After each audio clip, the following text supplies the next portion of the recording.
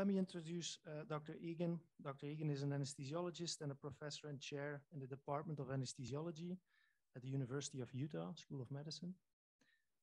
Dr. Egan is also an adjunct professor to the departments of pharmaceutics, bioengineering. That's plenty. That's plenty. Okay, We're so a little behind. okay, great. So today, Dr. Egan is going to share with us his perspective on the drug titration paradox, which is a phenomenon that has attracted a lot of attention even beyond the boundaries of our own profession, I would say. So, Dr. Egan, go ahead. Thank you very much for that kind introduction, and sorry to interrupt, but these are all my friends, and so no need to give a lengthy introduction.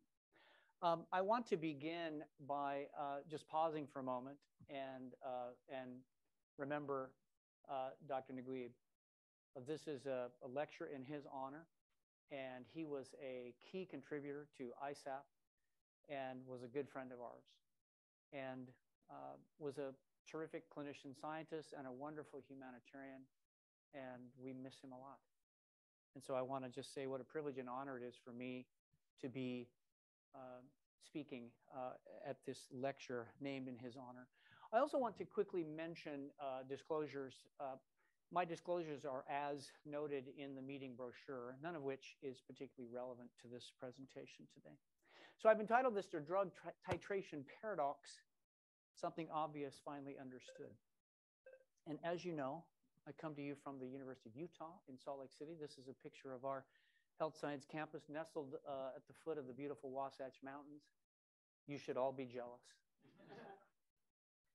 Now, I want to just quickly give you an outline. I want to reflect on the rarity of new concepts, new clinical pharmacology concepts in anesthesiology. I want to consider titration as the primary method of getting the dose right. This is something we refer to, at least I like to call, posology. I want to introduce the drug titration paradox concept. And then I'd like to explore the evidence supporting the reality of this concept in both populations and briefly about individuals. And then I'll speak very briefly about the research implications of the drug titration paradox. So my overall goal is to explore the titration paradox as a new concept, an emerging concept in anesthesia-related clinical pharmacology. I want to just call attention to one piece of the very small literature that's accumulating on this that has the same title as my remarks today, because many of the concepts and one of the figures I'm going to show, and most importantly, the relevant citations you'll find in this editorial. So you might find that that's a useful way to continue your exploration of this idea. Okay, to begin, new clinical pharmacology concepts arise very infrequently in anesthesiology. And so I want to take a walk down memory lane for a moment and identify what I think are among the most important clinical pharmacology concepts, ideas, and in some cases, technologies in anesthesiology. And I'm going to have to apologize to our eminent guest or ISAP member, Dr. Evan Karish, because I'm going to take a little creative license with the covers of the anesthesia journals. I want to just emphasize, these are all made up. They don't exist in real life. But I want you to sort of think with me, if you were going to create a cover about these ideas, what might it have looked like? One of the problems, of course, is that when a new idea is published, they don't usually get a cover story, right? Because it's not clear that it's going to emerge as an important advance. And so think about what you might have done if you were the art director for the covers of these journals. You're going to notice that I've put a syringe in all of them because although we call ourselves ISAP, Anesthesia Pharmacology, we really began as sort of a TIVA organization. So that's where our heart and soul really is. Okay, well, again, this is the world according to Talmage. These are the most important clinical pharmacology ideas from my perspective. So the first, of course, is MAC. I think it's the most unifying concept in anesthesia, and it is sort of ties so many other things together. I think the second most important concept in anesthesia is the reduction of MAC, mostly by opioids, but also by some other drugs, because this is really the workhorse of the modern anesthetic. We reduce MAC and thereby create some advantages over just using one drug, one inhalation agent. Okay, the effect site, another really important advance. This was a revolutionary advance in pharmacodynamic modeling because it made it so that we could actually relate drug concentration to effect, and it dealt with the hysteresis, which we've just been talking about today. So another really important advance. It also made it possible to create concentration effect relationships with non-steady state experiments. You could do a brief infusion and still estimate the concentration effect relationship. The context-sensitive halftime, another revolutionary advance in pharmacokinetic understanding that sort of came out of Stanford and Duke. Steve Schaefer really developed the concept, and then it was explored further by the group at Duke, and they are the ones that gave it a name. I think model adjustment for covariate effects, that is the ability to incorporate into our models the effects of age, for example, body weight, is another important idea that has impacted our practice quite a bit. The fact that we use PK/PD simulation to understand the clinical relevance of these models. The fact that we use simulation to draw clinical inference, I think, is another really important idea that should be dear to the heart of ISAP members. And then, of course, the advent of propofol. So we're sort of moving into the pharmaceutic advances. The revolutionary advances in propofol formulation, spearheaded by Dr. Ian Glenn, by John Glenn, really had a huge impact in the world, right? And that's why he got the Lasker Prize, because he had such a visionary thinking about how we could actually get propofol into the clinic. And boy, hasn't that made an incredible impact in the operating room and in the ICU. Oh, I'm sorry. And the idea of soft drugs, which is also another idea that this group is quite fond of. That is drugs that are that sort of fall apart. That is, that are very rapidly metabolized. Remifentanil is the chief example. Midazolam seems to be another example. And then there are many other examples that various investigators in this room have been fiddling with, including Dr. Raines, for example. And so this is another big advance. Gizmos and gadgets in anesthesia. The process EEG, various display and simulation systems, target-controlled infusions, these are also have been really, really important. And this deserves an individual mention, enabling practice in the concentration domain for intravenous anesthetics. Big advance, really, really cool. Okay, enter the titration paradox. This is the brainchild of Dr. Thomas Schneider and some of his colleagues. I've had the pleasure of contributing just a wee little bit. And I'm going to be very interested to get Dr. Schneider's reaction as to how I'm sort of thinking about the titration paradox.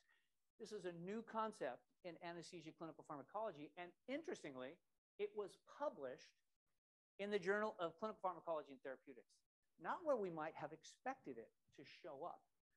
Why is that? Well, Thomas can answer that question. And it may be that I had a suggestion about that. But what we want to really examine today is if we look at all these interesting advances, and I'm sure you might have included some others, what are we going to think about this titration paradox? Is it going to be another big sort of advance? And I think the answer is probably yes. It's going to have some interesting rippling effects in our specialty. So if we think about the anesthesia library and all the knowledge that has been accumulated in the modern era, we can be proud that ISAP represents sort of a cornerstone because clinical pharmacology is so important in anesthesia. And I want to just give a shout out to all the people in this room. We are a small society. This is a boutique society, but we punch above our weight. These are influential people in this room that have made huge contributions that have altered practice around the world. So we can be very proud of that, even though we don't have 1,000 members of our society. So the drug titration paradox is sort of a new brick in this clinical pharmacology foundation. And it's going to be interesting to consider how it impacts things. Okay, jumping on to the next topic, I want to talk just for a minute about titration, because we got to understand what we mean by titration if we're going to discuss the titration paradox. So for anesthetics, titration is the primary approach to getting the dose right. Now, I'm very fond, as some of you know, of the term posology. And nobody else seems to ever utter this word. And so I don't know why that is, but I'm going to keep trying to popularize this term. So this is one of my last tries. This was an editorial that appeared in the BJA about 5 years ago, and it introduces the idea that posology is essentially dosology. And dosology is really important to us. We have a specialty where you have to get the dose right. And there's not a lot of room for getting it wrong without serious consequences. Okay, so let's think about anesthesia posology through a Venn diagram. So here we're thinking about the dose domain. And in most areas of therapeutics, there's a big overlap between the effective dose and the safe dose. And we refer to that, of course, as a high therapeutic index. Anesthesiology is very different. So we have very little overlap between the safe and effective doses. Try putting your sevoflurane vaporizer on 4% for very long and see what happens, right? And so we have low therapeutic index drugs, but that's not all. We also have this challenge of efficiency. We produce these profound effects. People are unconscious. They're not reacting to pain with movement or their autonomic system. They're typically not breathing. They have a depressed circulation, and so on and so forth. Profound effects, more profound than most specialties. And yet, 5+ minutes after the surgeons are done, we got to reverse all that, take it all back.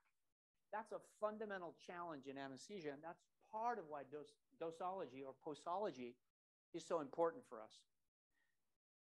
So the anesthesia posology is really optimized at the nexus of safe, effective, and efficient dosing. Now, this is just a little schematic that sort of tries to convey in an illustration how we dose. So we start with the Bayesian prior, what's in the textbooks, what's in the literature. And we have a sense of, okay, whether we're practicing in the dose, concentration, or effect domain, we have a sense of what we should be shooting for. And then based on some electronic feedback from various monitors, it might be the standard physiologic monitor, it might be a PK simulation, it might be a processed EEG signal, and also the clinical feedback we observe from the patient, we make adjustments. So the physician closes the loop. This is open loop control. Now, if we recognize that that's where anesthesia posology is optimized, we can think of ourselves as titration experts. And this is a concept that we talk a lot about in anesthesia. We introduce anesthesia trainees to this idea right from the beginning, right? That we're trying to get it just drop by drop, trying to get it right. I want to quickly mention that target-controlled infusion systems really are the ultimate titration system for intravenous drug administration. And it's the sort of the same concept, but more sophisticated. One way to look at a target-controlled infusion system is to think of it as a gain switch. We know that we don't hit the targets perfectly. They're probably within plus or minus 20 some odd %. So it's not perfect. And it's not as good as a vaporizer because it's a model. It's not physics, right? But it is a gain switch, and it's very good at achieving a steady state. And we know that's true. And so you can sort of dial this up and down and consider TCI as really the ultimate method of titration for intravenous anesthetics. So we don't think of ourselves as chemists in the operating room, but we are. Because for titration in the operating room, the anesthesiology is the chemist, and the pumps and vaporizers are the burets, and the patient is this flask. And we're trying to get just enough into that flask to make it work. and to optimize our goals of the anesthetic. Okay, so now we get to the meat of the question or of the presentation. The drug titration paradox is a new concept in anesthesia clinical pharmacology. It may be new to some of you in this room because it is really new. I mean, it's only been around for a year or so. And so it's just emerging. And it takes a while for this stuff to sort of disseminate, even among the academic types. So this is the original paper. It appeared in Clinical Pharmacology and Therapeutics. And it starts with, we observed paradoxically that greater effect was associated with lesser dose.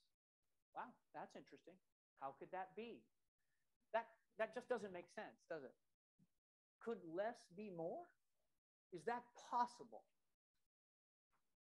Well, there was an accompanying editorial by Drs. Schaefer and Stansky, who were the mentors of the group publishing the paper led by Dr. Sneeder.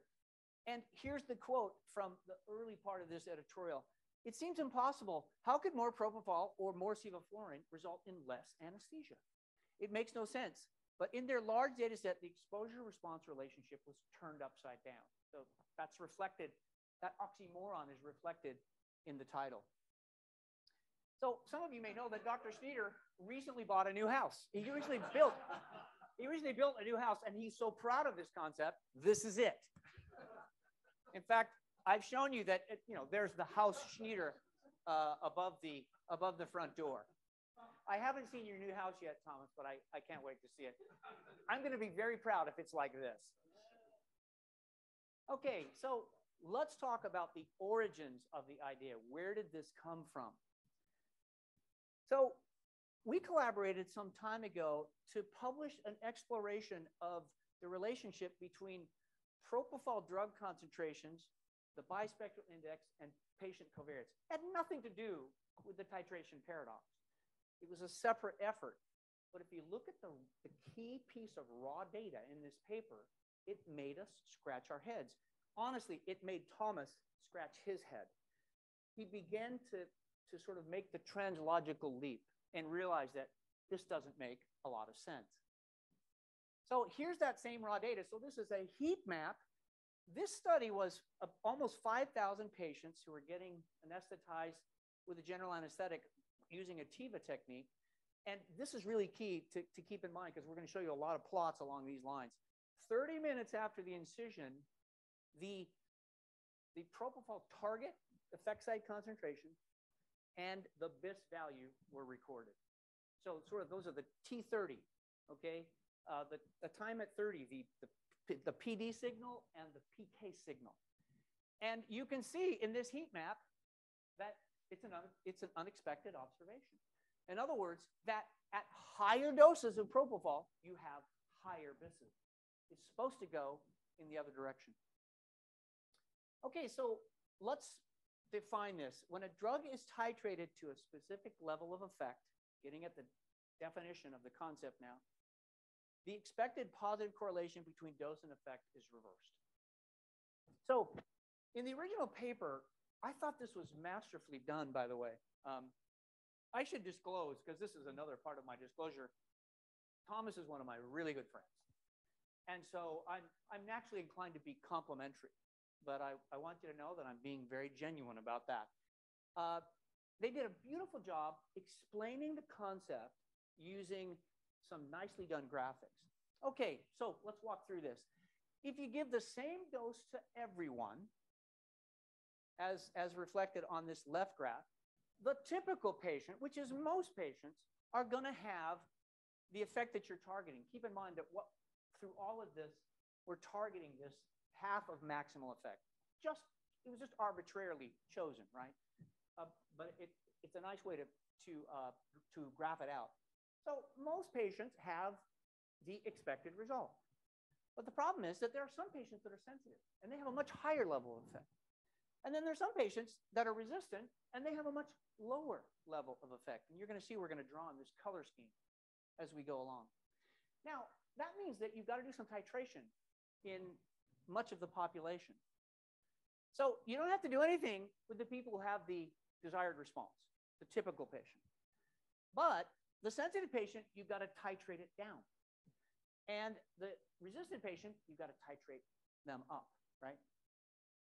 Everything's straightforward so far.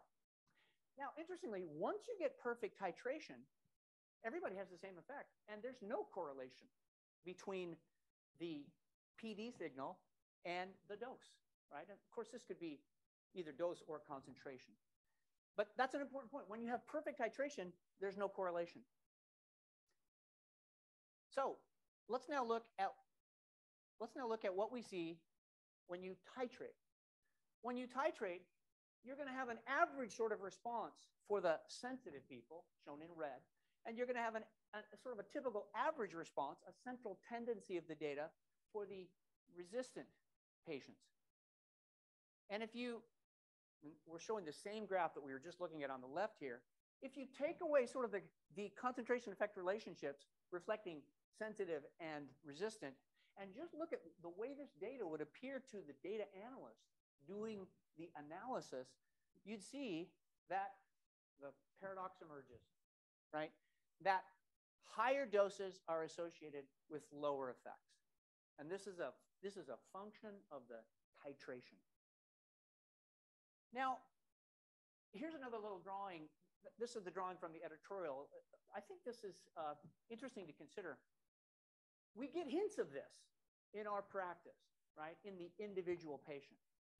So we all have patients where we're titrating, either titrating the vaporizer or the TCI system or the infusion pump, and we think, wow, this is kind of weird because I got really low doses here, but I got excessive effect.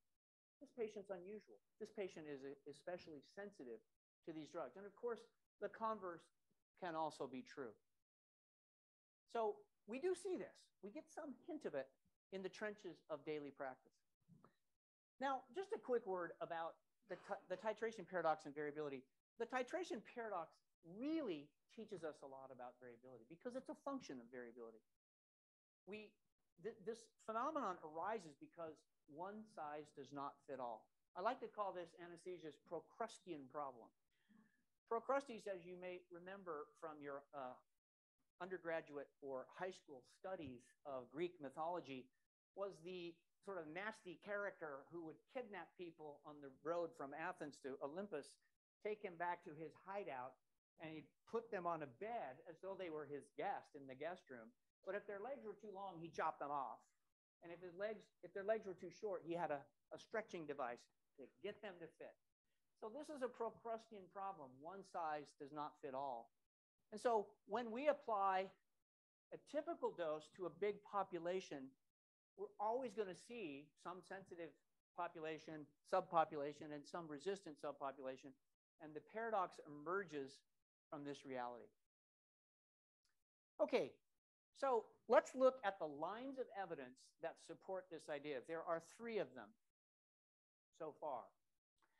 So first, in the raw data, and this is from the original description in the Clinical Pharmacology and Therapeutics paper. And again, here we're looking at propofol, sevoflurane, and norepinephrine.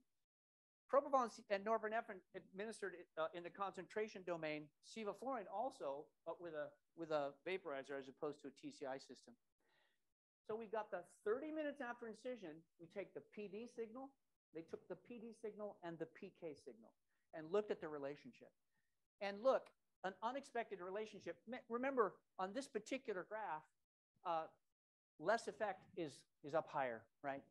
And so this was an unexpected finding. Same thing with sevoflurane, unexpected concentration effect relationship. Higher doses, higher BIS. Doesn't make sense. And of course, the opposite is true for norepinephrine. Again, an unexpected concentration effect relationship. Higher concentrations and higher blood pressure, right? So strange observation that got Thomas thinking. Now, I just want to point out, if you look at this left graph and you say, well, I'm not so sure. That looks like a scatter plot to me. And there certainly is some element of that. You can look at the raw data in another way.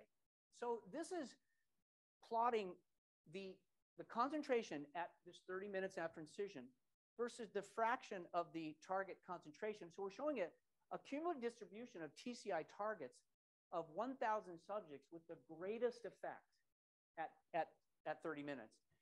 And here we're showing the cumulative distribution of TCI targets of the 1,000 subjects that had the least effect at 30 minutes. And you can see there's very clear separation, that the people with the greatest effect had a lower concentration, central tendency, and just the opposite was true for the people with the least effect. So I see this as a very nice way of dispelling the scatter plot concerns that I just mentioned. Okay, they also demonstrated this with Monte Carlo simulations.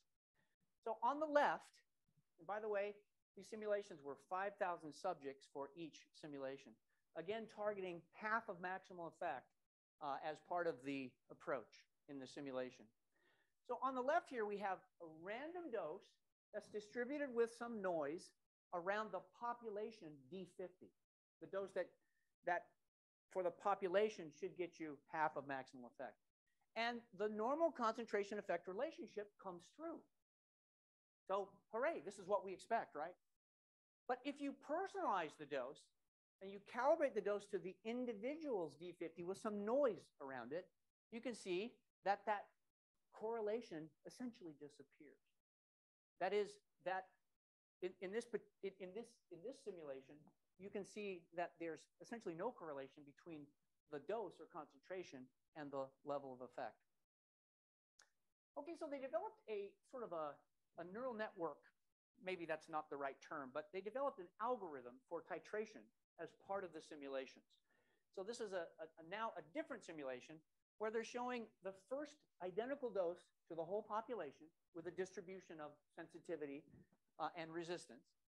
And you can see that if you've got, as you expect, if you've got resistant patients and sensitive patients, that you're going to see this negative correlation that we're talking about. And then if you titrate 5 steps according to the algorithm they developed for the simulation purposes, you can see that this negative correlation persists, right?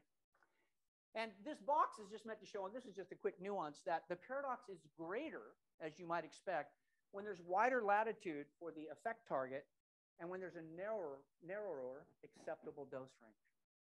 Okay, so more evidence, second line of evidence in the Monte Carlo simulation. Now, just briefly, I want to say they also did a mathematical proof using deductive logic, and I'm not qualified to critique the proof. Perhaps Dr. Weber is among our audience and some others. But to quote from the article, by deduction, we proved that the average dose effect relationship during titration to the target effect will associate lower doses with greater effects. That looks a little bit like Steve Schaefer, don't you think? And as I understand it, so I guess what I'm telling you here is that let's just accept that the proof passed peer review and that it's robust. As I understand it, this is a picture of Steve with some of his, for people who know him well, some of his scribbling, sort of collaborating on the proof. This was kindly supplied by Thomas. Okay, so a brief word about individual data. Don't you expect that this titration paradox should not be apparent in individual data? That's what we'd sort of expect, right? But in fact, and I had the privilege of collaborating on this one, in fact, we identified the titration paradox in individual data, and it suggests that changing levels of surgical stimulation were the confounding variable that made the titration paradox emerge. Let me show you what this data looks like. I realize that you can't see this well, but follow me, and I think you'll get it. So this was a sort of a post hoc analysis of previously collected data. It was a publication actually by a guy that did a fellowship with us at the University of Utah, who was one of the contributors, of closed-loop alfentanil to control mean arterial blood pressure in the context of a general anesthetic. 11 patients testing this control system. The raw data shows the paradox in, I'm just going to blow this up so you can see it. So this is all patients, and the paradox seems to be there. So this is aggregate data of the whole population. And again, this is in the context of titration. So the point we're sort of developing here is that we expect that. But what about the individuals? This is what's crazy. So we have all 11 individuals represented here. And the titration paradox was apparent in almost all of them. Now, how could that be?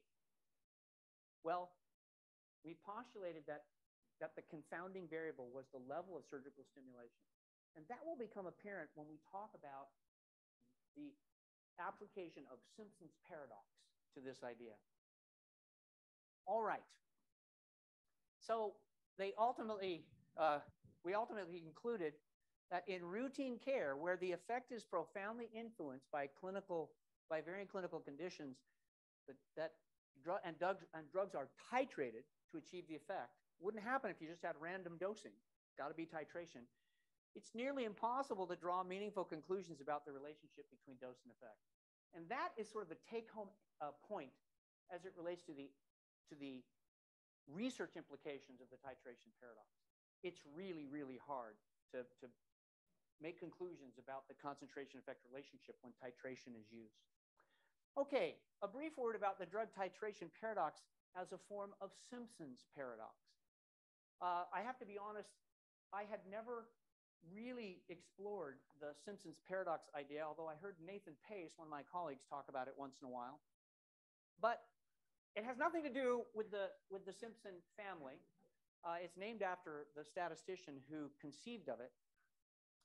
Emory Brown, one of our colleagues who has occasionally been a speaker at this meeting, wrote an editorial with the original publication in Clinical Pharmacology and Therapeutics, pointing out that, hey, the titration paradox is a form of Simpson's paradox.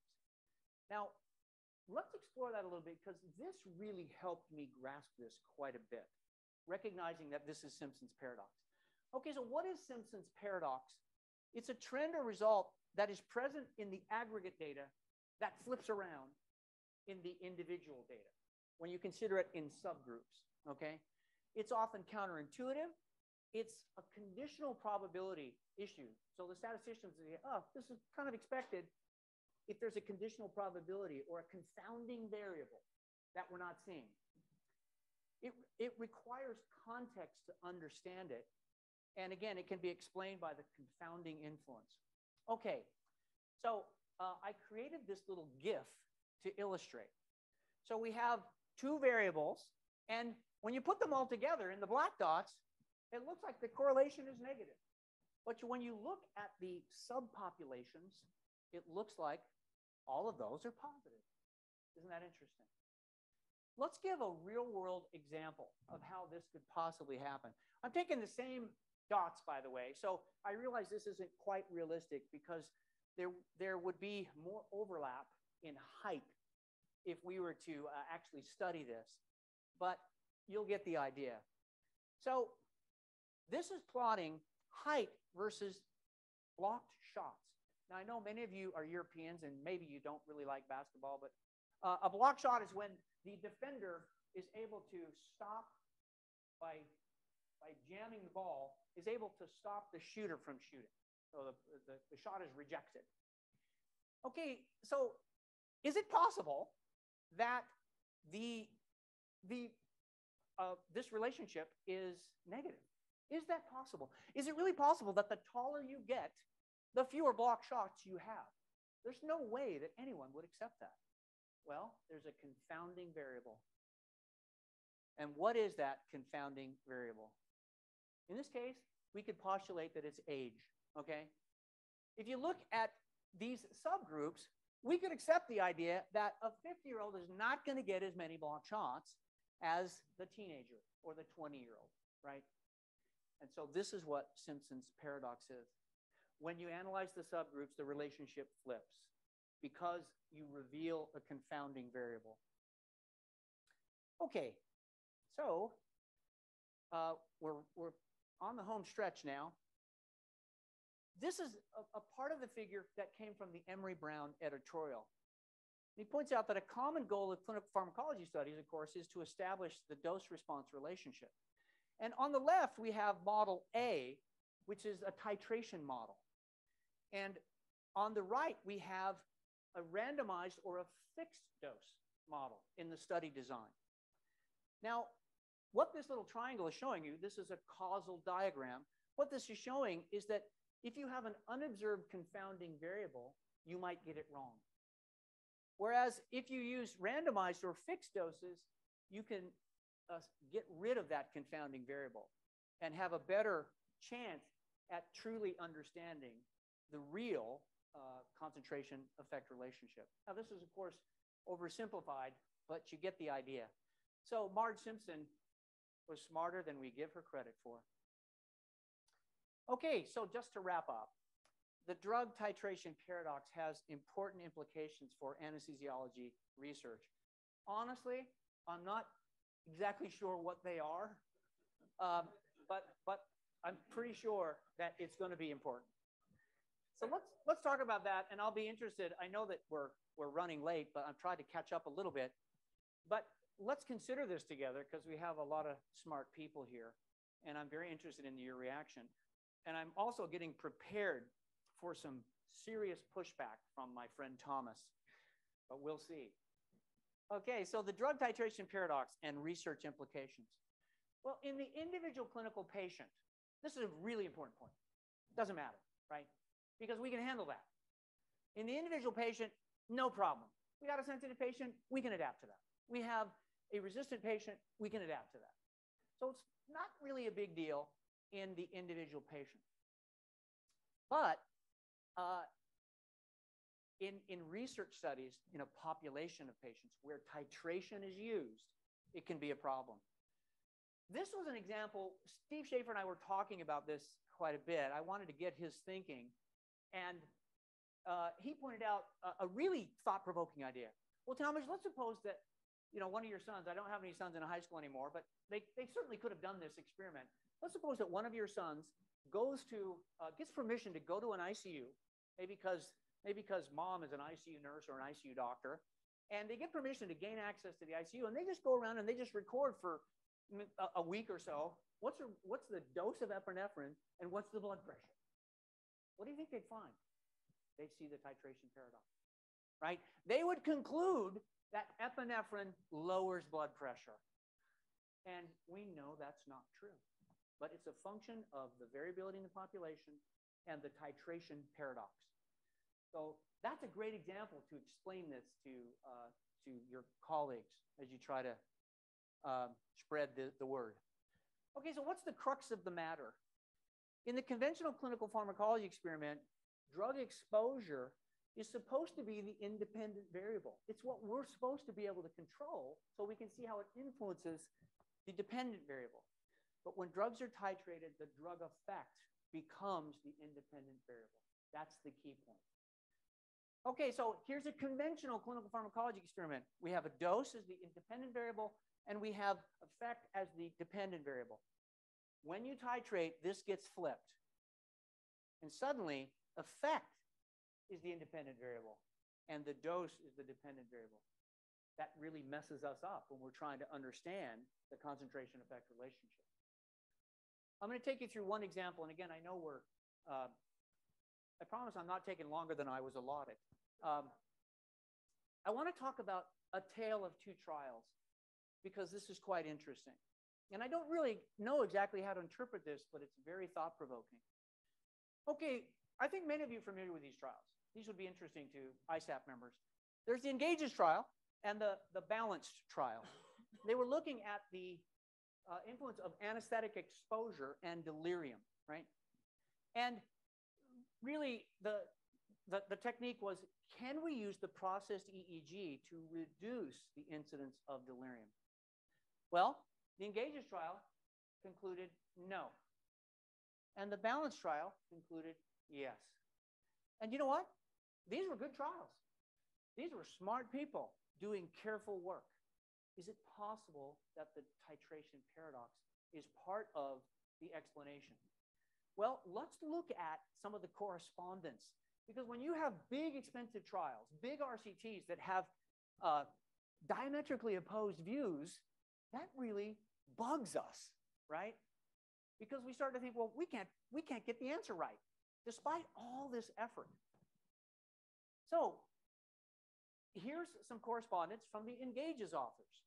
We posit that the subpopulation-based differences in this multi-center study could have affected the delirium outcome or occurrence, since the findings appear to be due to the center sites that were in East Asia. Okay, that's a reasonable thing, and that could certainly be true. Then Jamie Slay, a person that's been mentioned down the hall quite a bit today at the MPOG meeting, they pointed out that you can make a strong argument. They didn't realize they were getting at the drug titration paradox, but they were. They said we can make a strong argument for randomization to anesthetic dose rather than EEG targets to better understand the drug exposure outcome relationship, because then you get rid of the confounding variable. And they proposed these causal diagrams, which many of you may use in designing your trials. They pointed out that the Engage's trial, well, that both of these trials used a design that allowed the intraoperative EEG to feed back to the dose, such that we confounded drug exposure with the outcome. And they suggested that, well, an alternative design would be to randomize. And that way you get a simpler cause and effect relationship, a simpler causal diagram. And you eliminate at least this possibility for the Simpson's paradox, that is the drug titration paradox. Now, enter Schneider and Minto. They point out that Whitlock and colleagues base some of their arguments on the assumption that lower BIS is related to higher dose, which ignores the titration paradox. So they propose an alternative explanation, that maybe the drug dose was the independent variable. Maybe this was an example of the titration paradox. And they took some, this is really interesting, they took some data in the supplemental files published with the paper, and they showed that the group publishing the study assumed that the higher doses were associated with lower BIS. And that's the way, so they took the upper and the lower quartiles, and they assumed that the concentration effect relationship was that in that direction. Whereas, so that's what you have here on the left. Whereas Thomas and Charles, Schneider and Minto said, well, actually, it might be this. It might be that the titration paradox is at play. And this flips, at least it influences how you're going to interpret your results. So this is where I got invited to write an editorial. And I must tell you, I was quite bewildered by this whole thing, because it was just an odd sort of way of having an editorial appear in our literature. And I simply point out that the titration paradox has potentially important implications in anesthesia research, especially when you're titrating and you're trying to draw some conclusions about the concentration effect relationship or drug exposure and an outcome. So get this, this was an editorial about a letter, about an editorial, about an RCT. So that was kind of weird. Okay, so here we go to wrap up. Take-home points as it relates to the research implications. For trials seeking to establish an association between drug exposure and outcome, we need to recognize that establishing this exposure-outcome relationship is challenging when titration is employed. We need to ask investigators that if they're using titration as part of their design, they ought to be thinking about confounding variables. And at the very least, they ought to show us the raw data so that we can see whether the titration paradox emerges. If it doesn't emerge, you could conclude that the titration wasn't done properly, right? Because it should be there. It's an expected finding. We need to consider randomization of dose instead of titration. That might be very difficult in certain trials. And of course, if titration is what's being investigated, there's no way around it. You have to titrate. Consider causal diagrams to assist in design, so you can be thinking about confounding variables and the Simpson paradox aspect. I think this is the biggie. You got to really beware of the drug titration paradox in retrospective big data studies. because that paradox is very likely to be apparent, and it may change the conclusions. And this means that we may need to re-examine some very important influential trials in the literature. I don't know whether that's true. Let me just be clear about that. I don't know whether that's true, but it's certainly conceivable. So, the titration paradox has turned the world upside down. I tried to get a picture of Thomas on his head, but I didn't find one. So thank you very much.